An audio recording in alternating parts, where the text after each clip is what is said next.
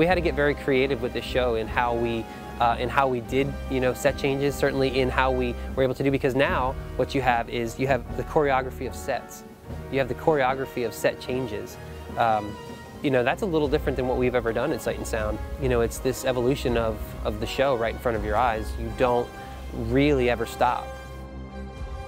By the time you realize that you're not in Gath Heifer anymore and that now you're in the middle of a forest with Jonah hiding and there's, the hide and seek and there's all these things happening, you don't realize, that stage right and stage left village have parted, and, you really didn't even think about that, and that's huge. I mean, that's a huge set change. Both sides of the stage just peeling off in front of you.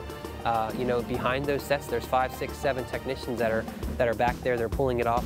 A lot of things that need to happen, a lot of logistics, a lot of things that we really worked through in the rehearsal process to make sure that safe was kept.